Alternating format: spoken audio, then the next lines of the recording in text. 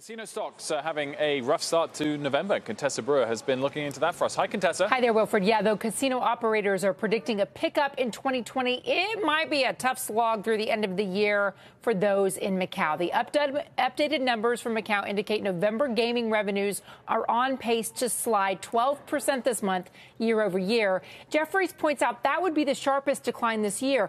And the trend continues this month. Those VIP daily volumes are down more than 30%.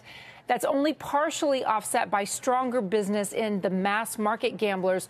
Watch the casinos with the most exposure here. You have Wynn down more than 3.5% on the day. Las Vegas Sands off 1.5%. Melco off 2.5%. MGM, of course, also in Macau, but it has, well, it's just less reliant on the Macau revenue streams, really, Wilf.